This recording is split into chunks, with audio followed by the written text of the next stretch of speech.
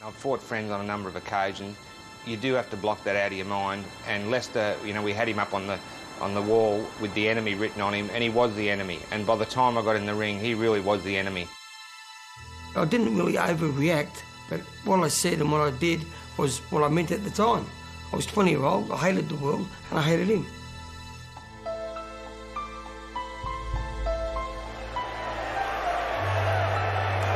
Contest between Lester Ellis, the champion, Barry Michael, the challenger. You're going to fight another man to win, to beat him, to stay where you are, to stay champion, and to take his championship away from him. His last opportunity to win a major title at 30 years of age. If he doesn't win this one tonight, it could be the end of the road for Barry Michael.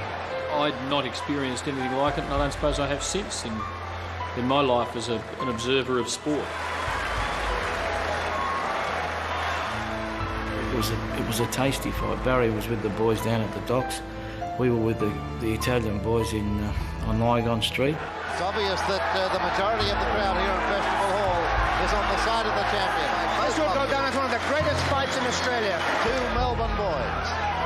On the night of July 12th, 1985 at Melbourne Festival Hall, one of Australia's greatest boxing matches took place between Lester Ellis and Barry Michael.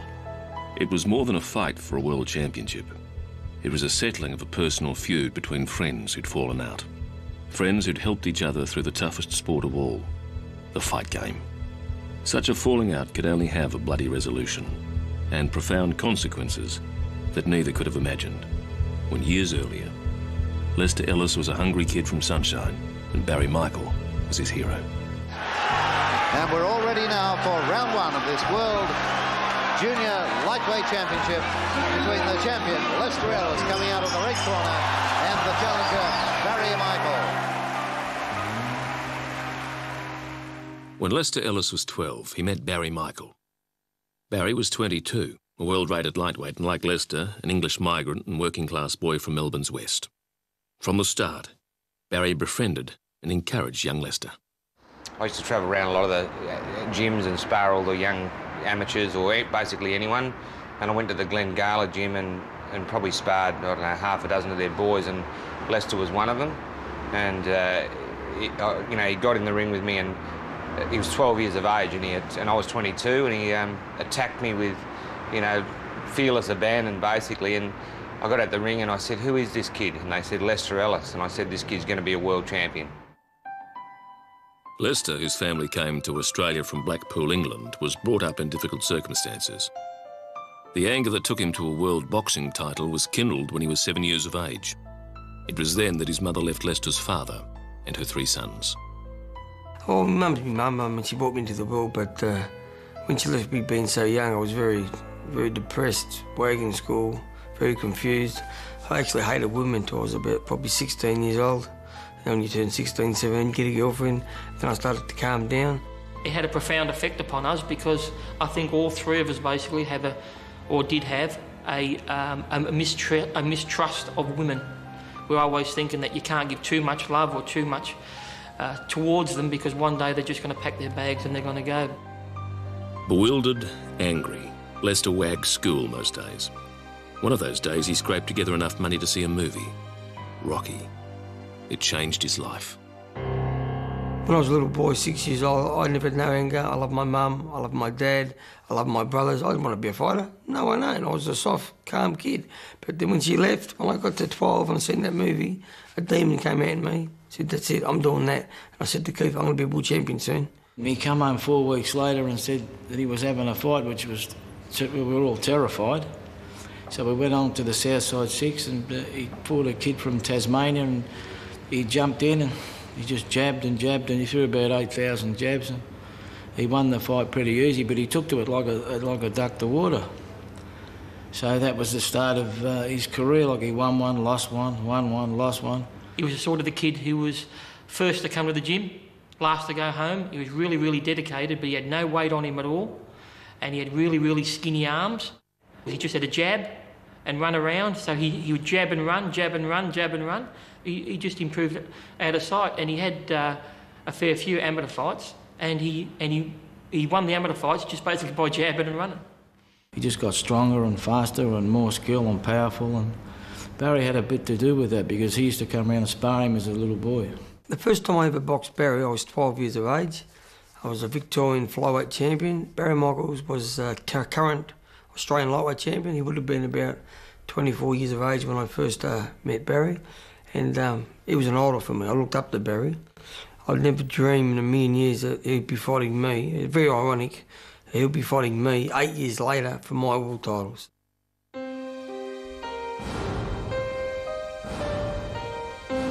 Barry Michael himself had been trudging a hard road.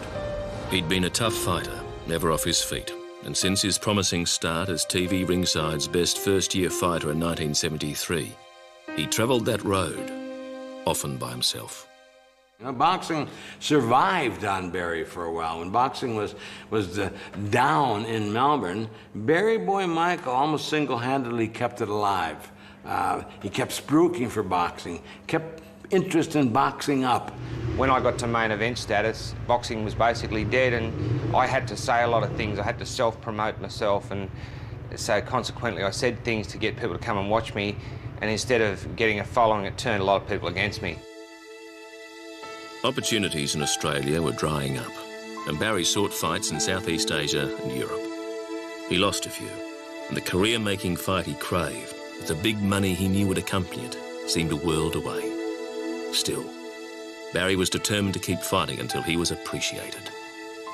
Barry never got the rewards that were due him. You're supposed to be rewarded by your effort and by your skill and by your determination. Barry had all that, he just didn't get the rewards for having it. By the start of the 1980s, Barry was, to many minds, past it, a mere journeyman, a professional opponent. Then something remarkable happened. He began to defeat world raters and prospects for whom he was meant to be just a stepping stone. Graham Brooke, Frank Ropus, Juan Arroyo, and the formidable American Al Earthquake Carter, a rising star who only ever won his fights one way, by brutal knockout. Before the fight, everybody was, I could tell with the nervousness, everyone was nervous about, you know, the ability the bloke had, and some of the TV guys had actually filmed him and they didn't want to give me the footage because he was that awesome in the gym. I was very pumped. Barry gave me 2 tickets. I boxed him 2 or 3 times a week for a month, the lead up to that fight. So I got on the train, I arrived there a couple of hours early. I wanted to sit right at the front, right next to Barry's corner. The bell rang, Earthquake came out and hit Barry with a right-hand shot. Barry turned white. I thought, oh my God, he's killed him. Oh, that was a good right hand, right back. And Barry was hurt, they were both staggered. Barry came out of it, and of course, won the fight. I was a 13-year-old boy in the crowd watching Barry Michaels fight this bloke that could fight. He could punch, he could jab, he could box, he could fight. This bloke was a time bomb. My hair lifted. I said, that's unbelievable. I mean, I think he was a bit faster than Barry and punched a bit harder than Barry. Barry's determination and his body punches just overwhelmed him and just run him down into the ground. And he's on his way to victory in the 10th and final round.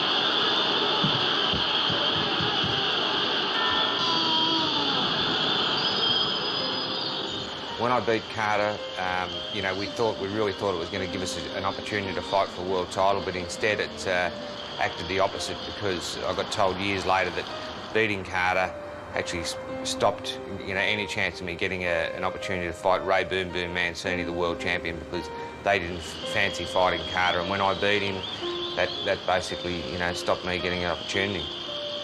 Sometimes you're too good, and being too good, other guys don't want to take the chance. His management said, he's too good for us. We'll leave him go, let him wear himself out a little bit.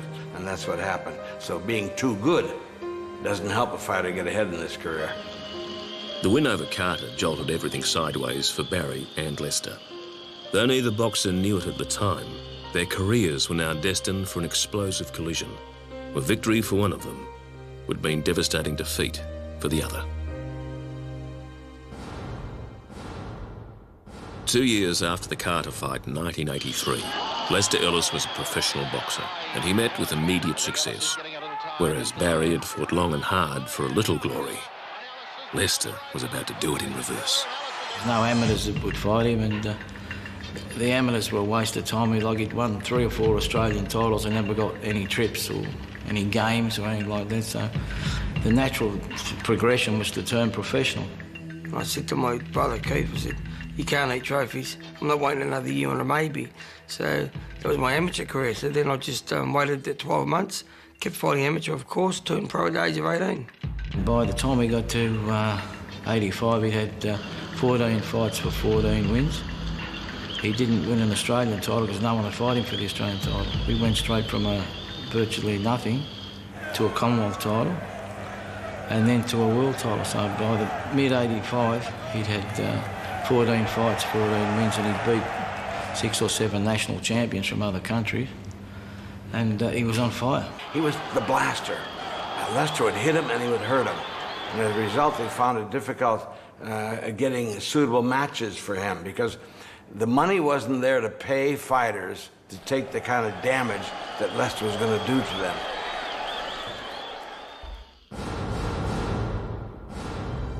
He trained obsessively, harnessing his anger, letting it fuel his violence in the ring. He was dangerous even in sparring practice, seeing it as a chance to practice domination rather than learn from other boxers. In the gym, Lester was deadly on sparring partners. It was always flat out. I mean, I got used to seeing Lester knock so many guys out in the gym, and I used to tell him to try and look after his sparring partners because you need them. He used to run at 3 or 4 o'clock in the morning because he thought it gave him a psychological advantage that the other bloke was in bed and he was out running. To get the best out of yourself, you have to sacrifice the things that you love, like going out, food, friends, whatever. I just lived like a hobo at home in my bungalow, hate the world, Keith, get me another opponent. After the fight, I didn't want to, celebrate and have 2 weeks off. I'm fit now, I'm on a roll, get me someone else. At the very start of a long career in the hardest game of all, Lester Ellis won himself a chance at a world title. To secure the fight, he needed backing, and Melbourne entrepreneur Cos Sita threw his weight behind Lester's challenge. It's one thing being offered a world title, but you need the financial support and backing of an entrepreneur, a person that's got money or a company, and Cos Sita with Superstar Promotions did that. If you take Cos Sita out of the equation, I don't really know if Lester would have had so many fights and gone so far. Other less reputable figures also became involved. At the heart of Melbourne's underworld crime wars in the 1980s was Alphonse Gazetano, the self-appointed Prince of Lygon Street, and a figurehead for the Carlton crew. Alphonse Gazetano became one of the partners, and we never looked back. We didn't have any trouble with him. Renowned for his generosity to fighters and his influence on ringside gambling, he too decided to back Lester's tilt at the world title. All the Lygon Street boys were behind us, and Alphonse, I thought he was terrific. He made sure we got paid every time. He made sure everything was all right. It was just like having another older brother. Lester's world title opportunity came up against the IBF junior lightweight champion Juan Kilu, a shaven-headed pit bull with just 1 loss from 29 fights. It was a brawl, but Lester surprised the Korean with his agility, his explosive power, and his hate-fueled determination to win. 1-4-3, can you? 1-4-6, Ellis! That's it. 3 points of difference. And that must have been a tremendous feeling right there. It says it all. The picture says it all. At the age of 19, this unknown kid from Sunshine in Melbourne's west with no other prospects in life was at the summit of his sport. My world changed very quickly. I came home and there was 8,000 to 10,000 people in the street, and my street was about 2 kilometres long. It took me 2 hours to get from the shops, Talentire Road to Barnes Squares in the car. People everywhere. And I didn't believe it. Everyone's giving me money. You want a car, you want this, you want that. Shops and restaurants all for free all the time. Our neighbours next door even wrote World Champion Lester on the road outside the front. And it took a couple of days to sink in, but everywhere Lester went, he was recognised. And it was just a fabulous time. And we used to, go out and whatever, and we couldn't wait to sort of mention Lester's name because we weren't name dropping, but we were so proud of him. And coming from migrants and coming from a commission house and coming from the flats, it was like a status symbol. Even today, I have great memories of Lester and him winning the world title and how famous he became and how much recognition and how much people really, really loved him. A kid who was playing with these pigeons in the backyard is now suddenly being invited to Parliament House. It was just a marvellous time. This means more to me than money, it means more to me than everything. It's just something I've always dreamed about, and I see all belts on other world champions and it's just like a nightmare. I just still can't believe that it's mine. After winning the world title, he just became the glamour boy and the pin-up boy. And look, that was understandable because he was a breath of fresh air and it was good to see.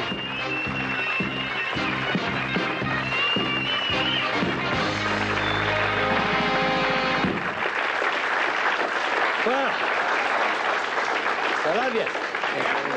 And I mean that, Leslie. You're a very popular champion. What a great fight you had, eh? Oh, it was hard. He ripped into you in the first couple of rounds? After the first couple of rounds, I said I should have started on What's a Bugs Bunny show.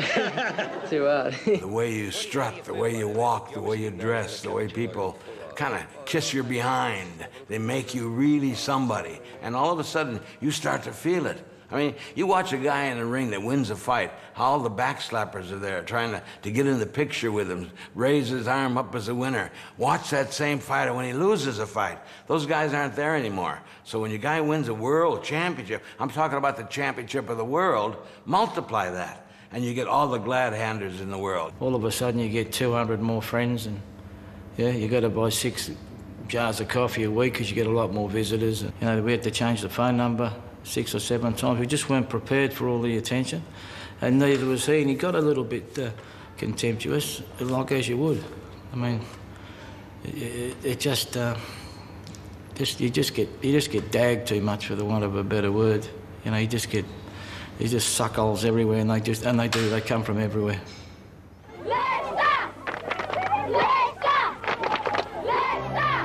He was a star. Working class heroics can be double-edged. Love and admiration are often conditional. Suddenly, Lester Ellis, a nobody from nowhere, was enfranchised. His life would never be the same. Actually, it was mind-blowing. You can teach someone how to play football, how to play cricket, but how do you teach a young man at 19 years of age how to handle success? Mind-blowing. One minute I've got $50 in my pocket, next minute I've got 200,000. I'll have this car, I'll have that farm. I was just gone. Every young Sheila was giving him their phone number. Every old Sheila wanted to mother him. He was invited to social functions 3 or 4 times a day. Often I'd be waiting in the gym and he didn't get there because he had to see someone in hospital or had to attend some crappy proposed sponsorship, of which, of course, 9 times out of 10 never come off.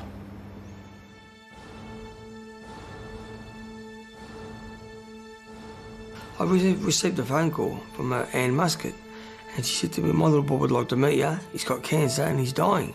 I virtually said no at the start because I've got a weak heart, and what can I say to a dying kid who's only 6 or 7 years old? What can I say to him? And I hanged up. She rang me back. Who do you think you are? My son wants to meet you right now. You come here right now. Doctors had told Lester that Wayne would die in a matter of days. Nevertheless, Lester offered Wayne a seat at his world title defence against Rod Sequinin 3 weeks later. Wayne hung on to see Lester retain his title over a brutal 15 rounds. And my little mate, Wayne Muscat, was saying over he's got cancer, he's very ill. He gave me all the inspiration in the world because he's very sick and he's not too well at all, and he still puts a smile on his face. I just had this feeling to go to see Wayne Muscat. You know, I jumped in the car, I went there by myself, and he was laying on the couch there, his mother, his father Bill, and his sister Fiona. He said, Lester, I love you, mate. I love you, mate. I love you. Thanks for taking me to the fight. Anyway, he called his mother and father over, gave them both a kiss on the cheek, and his sister shook me by the hand and said to me, the angels in heaven are calling me. I'm very tired, Les. I'm very tired. And laid there and died. Unbelievable. That's exactly what it was. Laid there and died. With a smile on his face. Happy. Lester was profoundly shaken by what he'd witnessed at Wayne's house. He returned home, only to be greeted by the news that his old friend Barry Michael had announced his intentions to come down in weight and challenge Lester for his world title. For a second, he was devastated by the news. Then, he became angry. I just finished fighting White Quentin, 13 rounds of hell. I mean, I was in a bad way. The next day, this happened to Wayne. I was confused there, then I looked in the paper and Barry Michael was challenging me in the St Herald. I mean, it's just hit me all in one day, these things. So I was all frustrated, a bit confused, very sad. Keith said, "What do you want to do, Les?" I said, "Book him in," which he did. He said, "I'm getting you good money." I said, "Don't worry about the money. I'm going to beat him, and then I'm going to go to America and I'll beat the rest."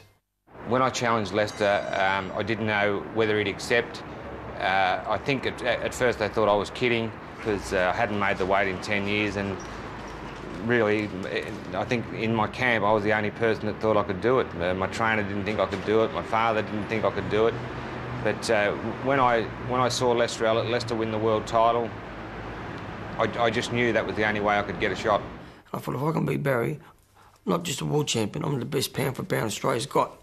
Because Barry was like the old fossil, always there, always come back, always got up and beat someone good. I seen him beat Earthquake Carter, world-ranked fighters, so he was the one, in my mind. If I beat him, I'm 100% the world champion. But my trainer, Keith, and my dad, what do you fight him for? You're world champion, he's nothing. You got nothing to prove. Barry had waited for 12 years for the chance at a world title and threw himself into training. But few believed he could lose the weight required to fight in Lester's division and still stay strong enough to last 15 rounds against the young champion. Had my fat content weighed underwater at RMIT in Footscray, and they found that if I got down to a body fat content, I think it was about 6%, I think it's equivalent to a marathon runner, that I could make the weight and be quite comfortable. I would have walked through a brick wall to get a shot at a world title. To make 58.9 was a nightmare. It was hard. I hadn't done it in 10 years. And 1,000 calories a day when you're training hard twice a day, 6-7 days a week, is you're basically starving yourself. Dana, Keith, kept telling me you've got a lot of weight to lose. Late in the fight, you're going to hurt this guy. You're going to hurt him bad. If they expect me to fade after 6 or 7 or 8 rounds, they've got another thing coming. I think it'll be a war, but I think I'll stand the wear and tear better. I think my body shots and hooks will wear him down, and I think I'll stop him round about the 10th. Lester's camp, fronted by the American Dana Goodson, were confident that Barry couldn't make the weight. Goodson was in a position to know.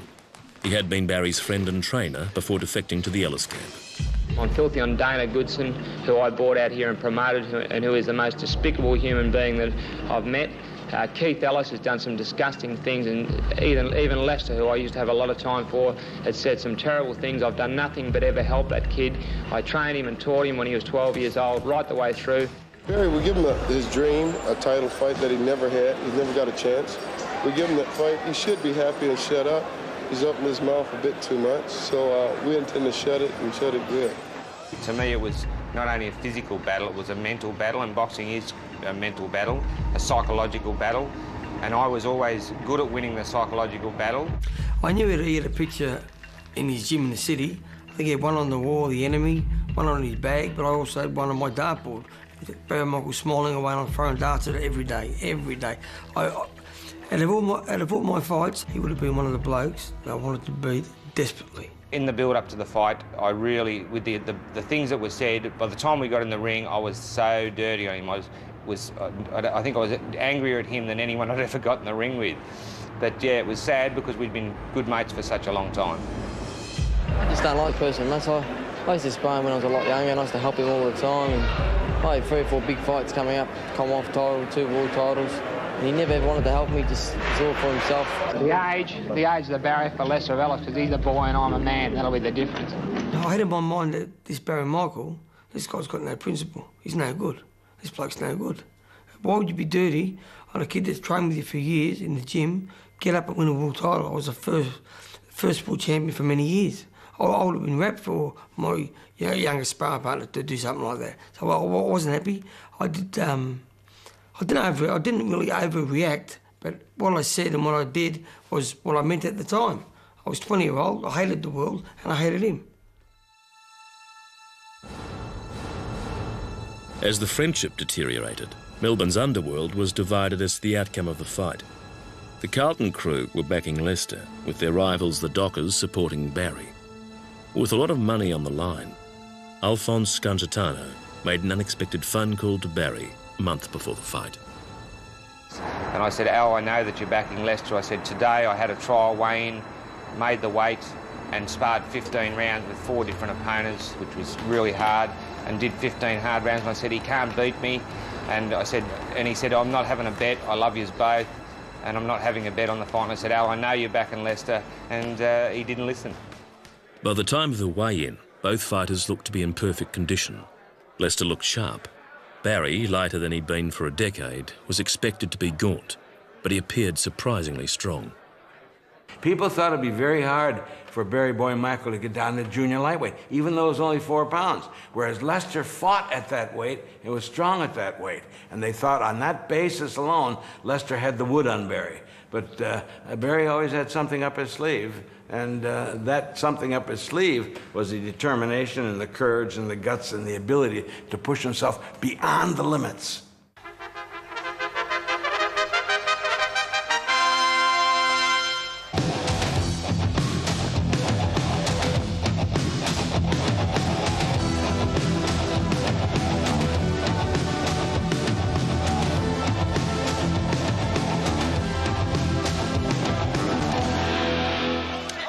A very good evening from Melbourne, and welcome to this piece of Australian sporting history.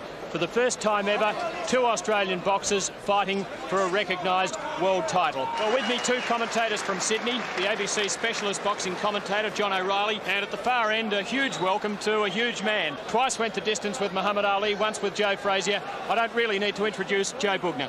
The crowd was nervous. There was an energy in the crowd. Imagine a warm, humid day outside, and you know lightning's going to strike. You know it. And you just don't want to be there when it strikes.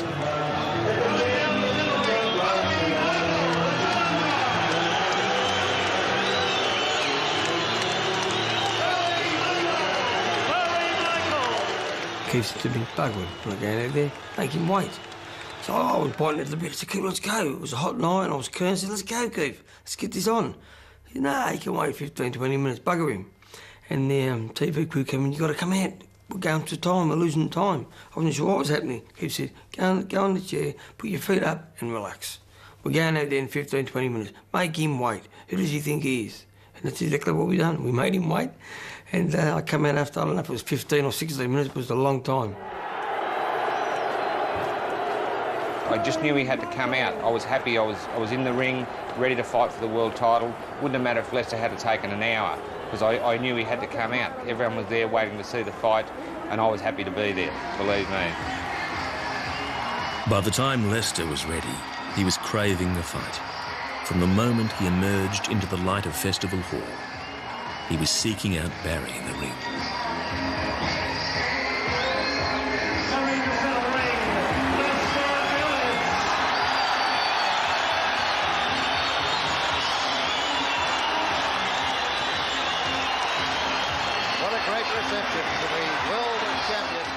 As soon as I got in the ring, I was very angry straight away. I looked at him and I walked straight over to him. I told him what I thought of him. He told me what he thought of me. I think he said to me, oh, thanks for the title, Leicester. I said, really? See you in a couple of minutes. What do you say about that? I think there seemed to be a slight animosity between the 2 men. The crowd was fantastic. They were there, a lot of them, to see Leicester win. Barry had taught Leicester how to use his mouth to psych out opponents, and was curious to hear what Leicester would say. As Leicester was growing up, and I'd run with him, and I'd spar with him, and I'd train with him, and he got into my head and I got into his head, and I taught him how to psych opponents out, and he used to sit ringside and watch me fight guys and tell them what I was doing to them as I'd be ripping them in the body and whatever. And the night we got in the ring, I knew Leicester was going to try it on me, but I knew it wasn't going to work. I said, Barry, I'm going to give it to you. I'm going to embarrass you, I'm going to bash you, I'm going to hurt you bad.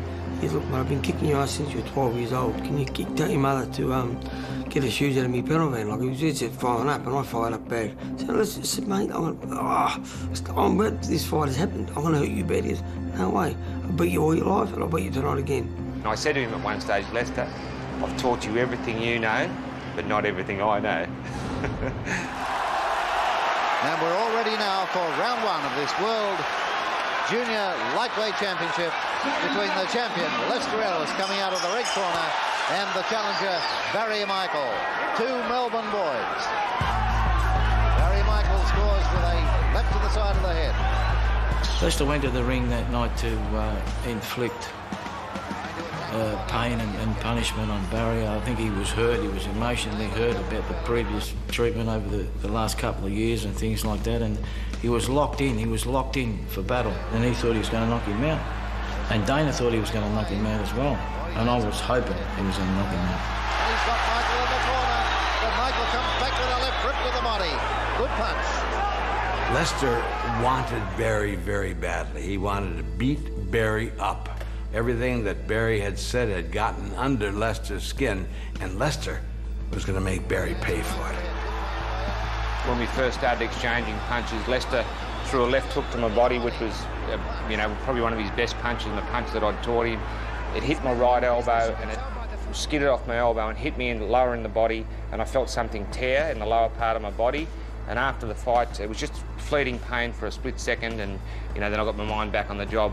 But after the fight, I passed blood, and I figured that shot was the one that did it, and people don't realise what those body shots do to you. I think both men have forgotten about feeling each other out. Yes. I think we're going to have an action-packed fight right the way through. We certainly are. It was vicious from the outset, and neither was willing to concede an inch of canvas.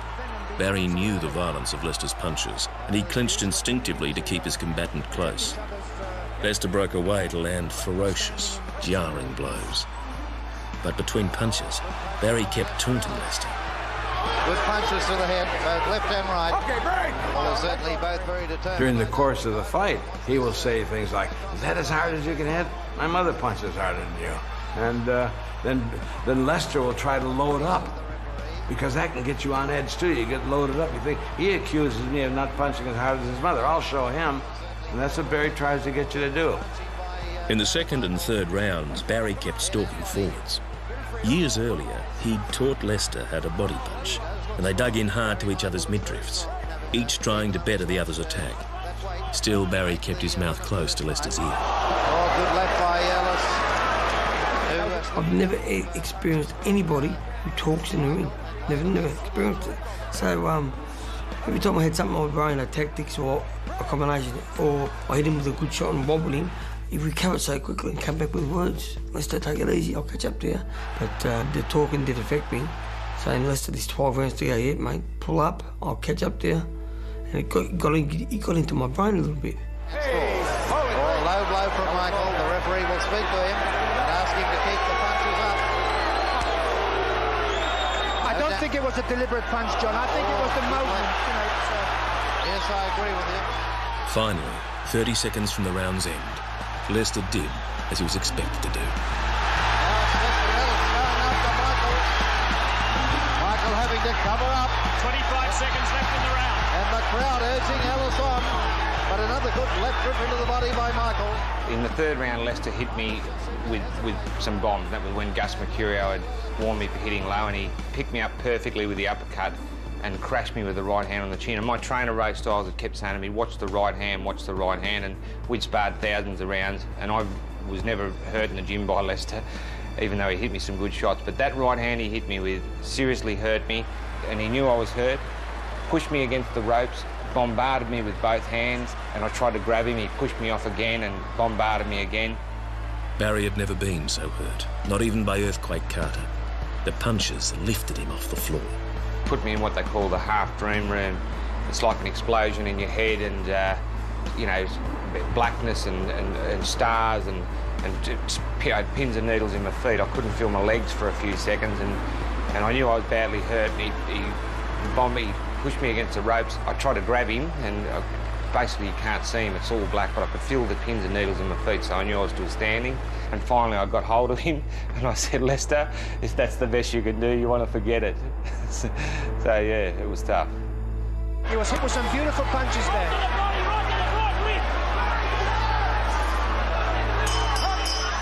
And a very good third round of this World Championship contest. Having predicted a third-round knockout, the Ellis camp didn't realise how close they'd come.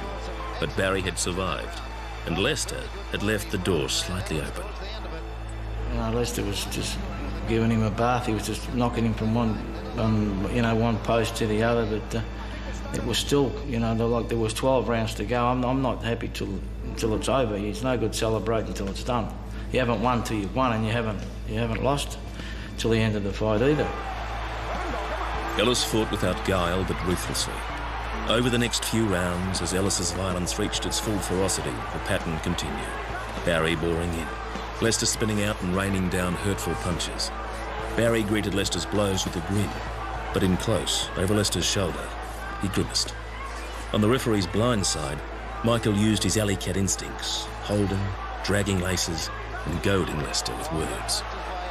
Barry was egging Lester on. Lester bit. Lester wanted to skin Barry alive, and as a result, he loaded up with every punch. But if you throw a punch, it's loaded, and you miss it, it takes as much energy out of you as it does if you landed the punch. On more than one occasion, Lester was ahead on points, but Barry had survived 6 rounds, and his punches were becoming increasingly insistent. I think a lot of people in the boxing business will realise that Barry Michael does mean business, and that just because he's 30 years old, he's not over the hill. At the end of rounds, Barry was raising his hands victoriously to tease the crowd. Enraging Lester would stalk to his corner after reluctantly heeding the bell. You're really beyond exhaustion, and you've got a bloke in front of you trying to take your head off, and you're not even sure sometimes if you're winning the round. I'd come back to the corner and say, what round is it? And you lose track of the rounds as well, because you're that focused on physically and mentally on what you're doing in there, and it's really tough. It really is hard. Well, it's round 6, and Barry Michael was very keen to get on with it. Barry Michael had predicted victory in the middle rounds, and as soon as they arrived, the realisation that he might come to own the fight began to dawn on the partisan crowd. After I'd got over the 3rd round where he had me badly shaken, I was back on track and I was getting stronger, and you know, providing I didn't get caught again like I did in the 3rd, I really felt the tide started to turn. But it's amazing what an old, experienced fighter like Michael can do. He can turn that thing around and pull it his way. Come on. It was during the middle rounds, 7 to 11, that the fighter with the most stomach for the inevitable grind ahead would come to the fore. This was to be one of the last 15 rounders ever fought, and the end of a great era in boxing. It had been agreed by authorities that the championship rounds, 13 to 15, were too dangerous.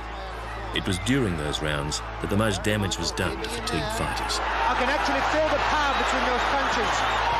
Both these men are really throwing some heavy leather. There was no doubt that in these middle rounds, the Sunshine Kid seemed to shrink slightly. He slowed just a little, conceding that he'd need to preserve some juice if he was to take Barry all the way. Well, if you fought 7.5 or 8 rounds at top physical effort, you're going to run down on your juices a bit. But a fit fighter, a fighter that's trained correctly, should be able to go the next 8 rounds as hard almost as he did the previous 8 rounds. A fit fighter, a thinking fighter that works his way through the fight. At telling moments, Lester would slumber a little, telegraphing punches from a distance. Blood poured from a deep crescent slice under his right eye. And from his corner, Dana Goodson began to shout his frustration. Dana was a bit erratic, screaming at me, "Come on, champ, you're doing it wrong, you're doing it wrong, load up." So Dana's idea and Keith's idea were both entirely different. Dana wanted me to back him up and knock him out. Keith wanted me to go to work, get the points, win the fight. And the bell sounds the end of round 7, and another excellent round. I don't know how these boxers are keeping up this pace. Michael looking confident at the end of the round. Yes. Just a touch of cockiness about him. That's a nasty gash he's got under his right eye there, Tim.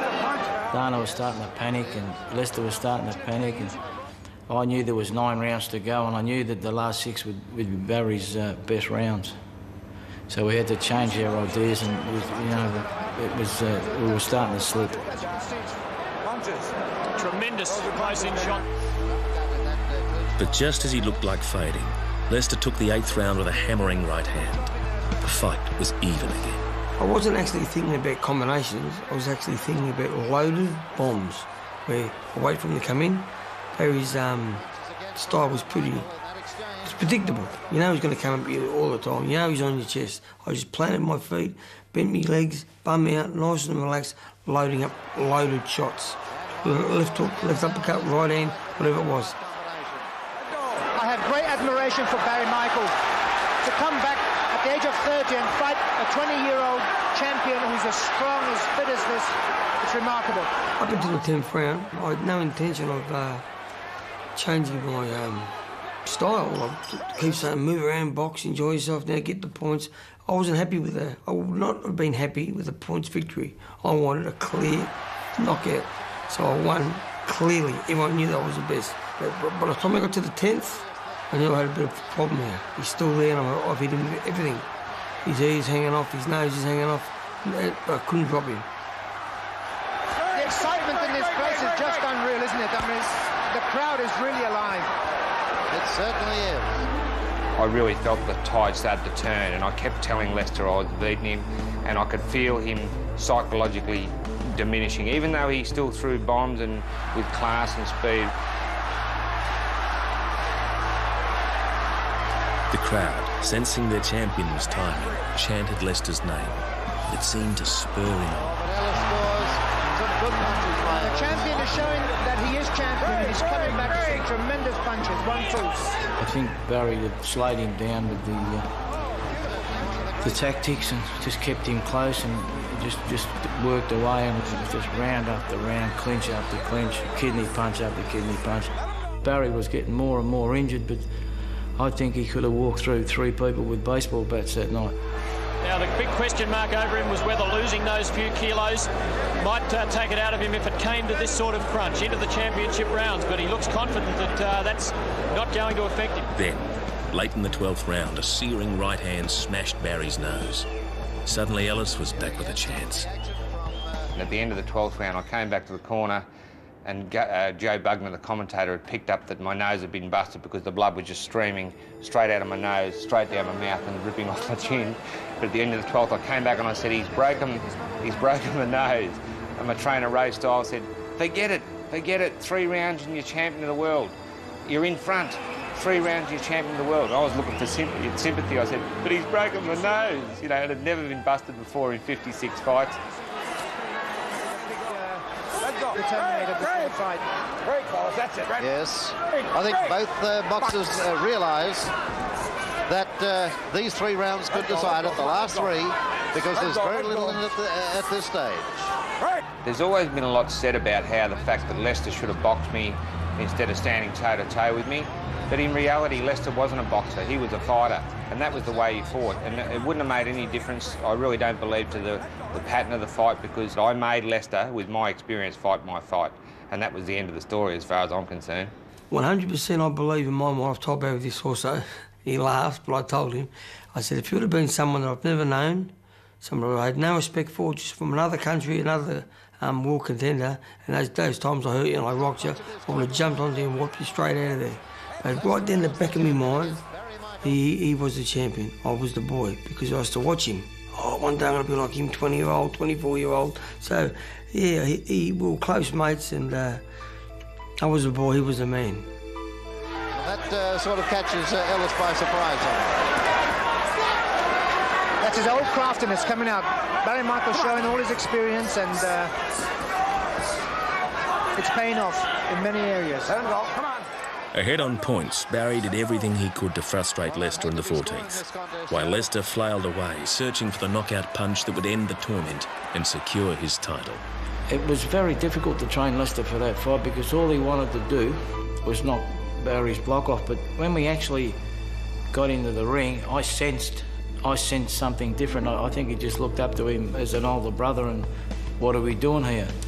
No, even though he went on and did the job, I just sensed he had a bit too much respect for him. Like I said, whatever the result is, he's proved himself. Round number 15, the final round of this world title fight. Lester Ellis, the world IBF champion, in the pink shorts, against Barry Michael, the challenger. Lester had fought like a champion the entire way, and his last round was desperate. In between punches, Barry used every clinch to tie him up, making him fight just to free his arms. Just on a minute to go in the final round. Could it be the last minute of Lester Ellis's reign? Well, It could be. Certainly looks like it at this stage because Michael is the one that's putting all the pressure on. Approaching the end of the contest. The end of this IBF World Junior Lightweight title fight. There's the bell. It's all over. And Barry Michael. I must say, John, I have to applaud them both. I have to applaud them. Oh, you and everybody else in the stadium, Joe.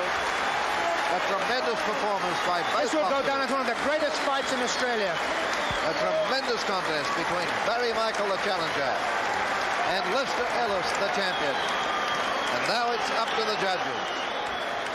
To be honest, in my heart, I knew I was beaten. I wasn't beaten easy. I thought that could have been a draw maybe, but I knew I did feel I was beaten. Keith thought I was a chance. Dana thought I was a chance. Everyone was, don't know, it's up in there either way, but in my heart, I knew I was beaten. Well, the two boxers now shaking hands and they're embracing, and that's good to see. And now it's up to the judges. And it's going to be very interesting indeed.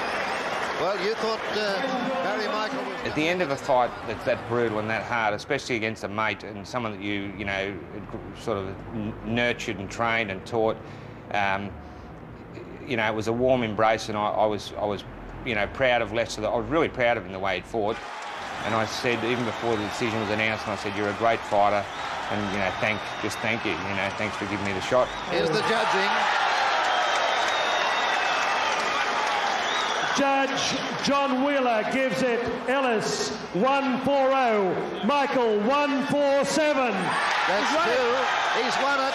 Barry Michael two of the judges. has won it. The first world IBF champion has done it. Barry Michael. I had a busted nose. I passed blood for the first time I'd ever after, you know, it was my 56th professional fight. But I was ecstatic, and my left ear was full of blood like you wouldn't believe. You only had to touch it, it was very painful. But it was just, I always celebrated after a big victory. And we went out, we had a big function at a Chinese restaurant. And then I went home and I went to sleep and only slept for a few hours, woke up and realised I'd won the world title. It was like, it took a while to really sink in, and then went out and started partying again. So, and did that for weeks, basically. It was just, it was like the dream of a lifetime. And I partied hard for a long time. What is very important for Lester to get into his mind now is that losing is not shameful. To lose is to make you that much better the next time. All the people that normally come running into the change room to take me home, we're going to have a party somewhere, I say nobody. There was only my dad, Keith and I. Even my girlfriend shot through somewhere. So I learned from that fight, but I learned the hard way. I mean, I went home and I was hurting pretty bad, you know. To lose your world championship in front of your friends and your family can be a tremendous blow. Psychologically, you just got beat in front of everybody. In front of everybody, your mother, your father, your kids, your friends, your girlfriends, your mistresses, all saw you got beat in front of all these people. How in the hell are you supposed to feel?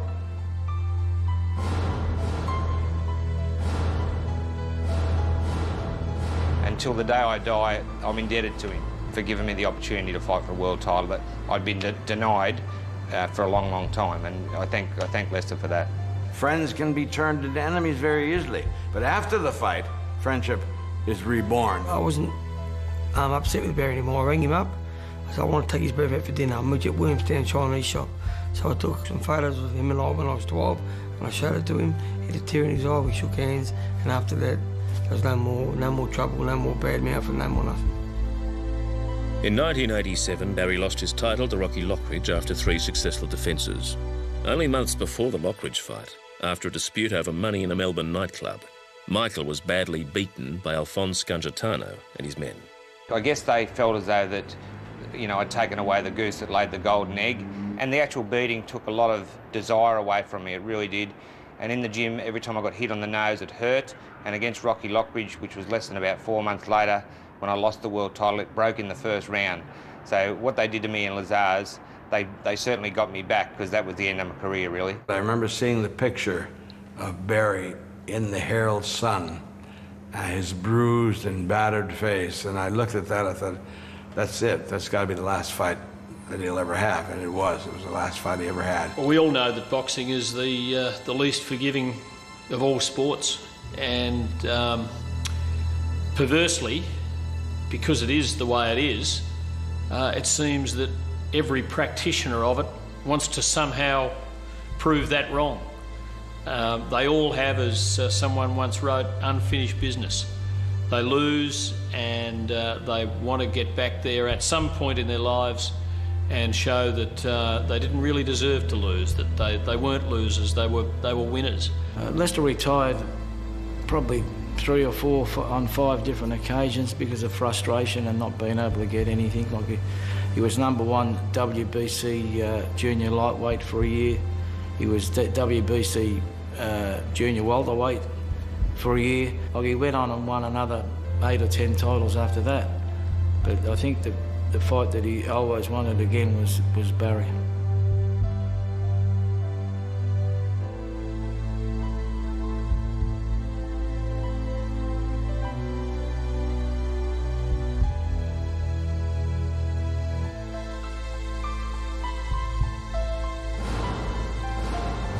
In 2002, Lester made an ill-considered comeback against Anthony Mundine and was stopped in 3 rounds. In the crowd, now approaching 50, was his old friend and rival, Barry Michael. After the fight, I went down to see Lester in the dressing room, and I walked in, I said, "Are you all right, mate?" He said, "Geez, he's big, isn't he, Baz?" I said, "I told you that, mate." He said, "Geez, he's fast, isn't he, Baz?" I said, "I told you that too, Lester." And we had a hug, and I said, "Mate, that's it, you know, no more." He said, "No more."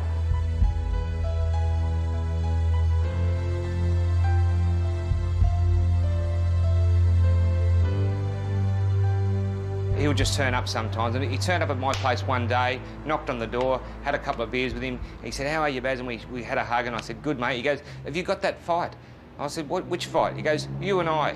I said, "I think so, yeah, come in." So I put the tape on, and we sat down and watched each other fighting each other and commentated through it, you know, and he's going, "Too strong, Baz, too strong." Hurt you there, though, didn't I?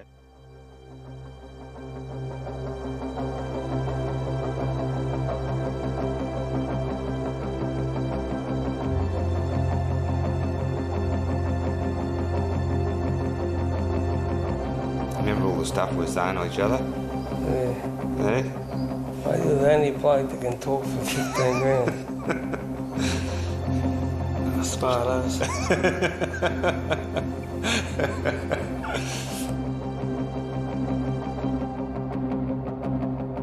How long were you passing blood after the fight? 2 days. Yeah? Yeah. It just swivels. Yeah? 2 days. What'd the doctor say? Didn't go to Dr. Baz. No? It was just getting better. Yeah. Getting better and better. I just didn't go. Yeah, it's a shock when you pass blood. My ear after this too was massive. Hanging off. No? Hanging off. It was sore as. And you know, Mercurio let you get away with that all the time. Do you get on with Gus? Yeah, not bad, man. Yeah. I talked to all of them. Yeah, he's all right.